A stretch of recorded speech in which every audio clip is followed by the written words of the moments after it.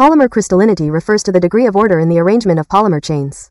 Most polymers are semi-crystalline, meaning they contain both crystalline and amorphous regions, which together determine the material's properties. Crystalline regions are tightly packed and aligned in a repeating pattern, similar to crystals, giving the polymer strength, rigidity, thermal resistance, and higher density. These regions form due to factors like linear chain structure, strong intermolecular interactions, and controlled cooling. Amorphous regions, by contrast, have randomly arranged chains, providing flexibility, elasticity, and transparency. In semi-crystalline polymers like polyethylene, crystalline regions add strength, while amorphous regions improve toughness and reduce brittleness. What is spherulite? The diagram shows the semicrystalline region inside polymer called spherulites. Semi-crystalline polymers tend to form spherulite structures. Branches that are crystalline grow out from that central nucleation site, and the region between those branches are amorphous. Those branches tend to grow until they reach another spherulites, giving them a roughly spherical shape.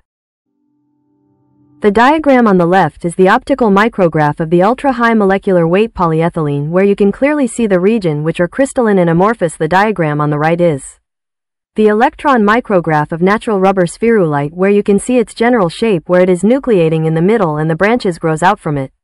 How ammonium chloride changes the spherulites in a polymer. By addition of ammonium chloride to the polymer, the size of the spherulites, which is crystalline, becomes smaller.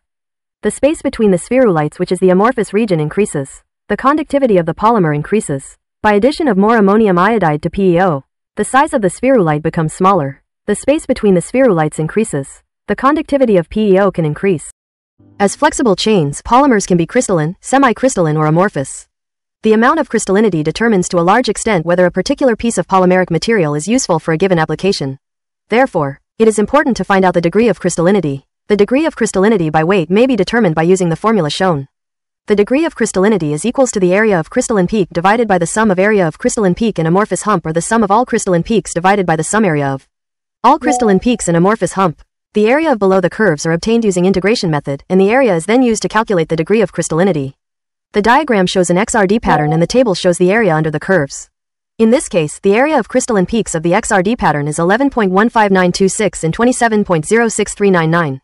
Thus, the sum of the area of the crystalline peaks is 38.22325, which is around 38.22. The area of the amorphous hump is 351.6789, which is around 389.90.